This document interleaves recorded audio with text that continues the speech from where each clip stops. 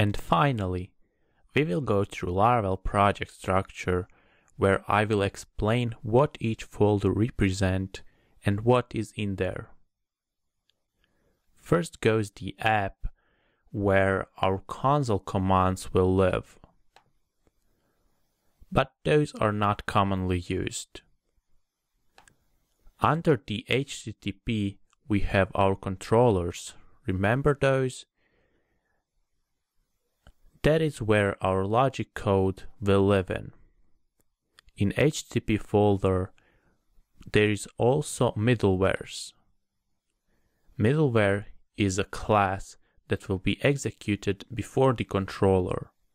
For example, if we want to restrict particular pages to registered members only, we would do that restriction as a middleware. Let's take one middleware as an example. Redirect if authenticated sounds interesting. Let's take a look. Now, focus on this particular code. It is using check function from auth package to check if user is authenticated. If that's true, it will redirect to /home. If not, it will continue the user's request. Bootstrap folder is where the cache will live, and there is nothing you need to worry about there. Moving on to the config folder, it have a lot of config files here that are accessible all over the Laravel code, including the controller.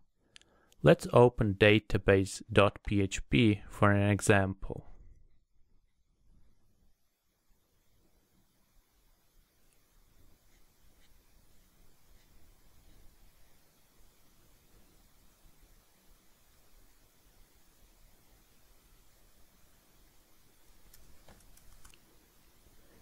Here you can configure what type of database storage you want to use and what encoding to use, as well as many other config settings.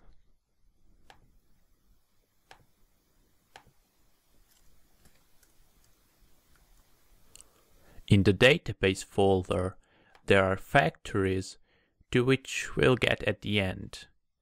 Migrations for managing the database structure, such as tables and columns, and Seeder for importing some data into the database. Now, if we want to add 50 users to the database, we can set up a factory where we will define all the necessary columns and then use Seeder and Faker, which will import 50 users without having us to define each of their name, email, or password.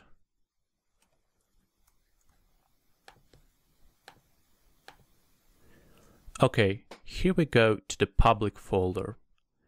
If you watched the lesson on virtual host configuration, you may remember that we configured our server to point in public directory. That is your root folder for the deployment and where server should point to. In public folder, we save our CSS and JS files, since that is the only place accessible for the client browser.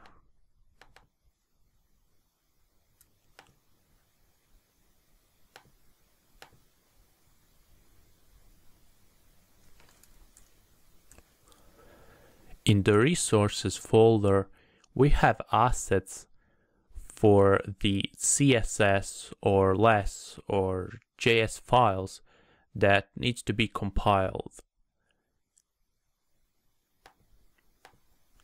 In Lang, you put your translated words if you are building a multi-language website. And the last one, views, for the template and HTML code. Moving on to the routes.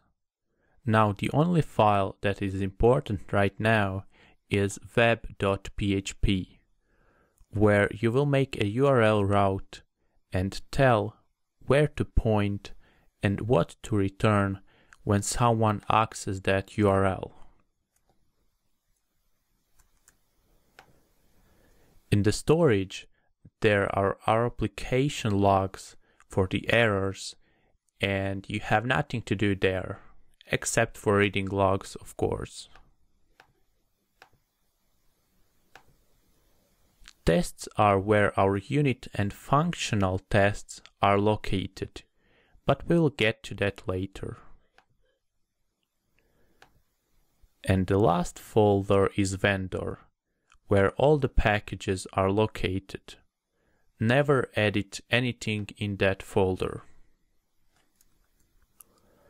Now, when we are done with the folders, there is one file you need to know about, and that is .env, where you define all the configuration, such as MySQL database connection.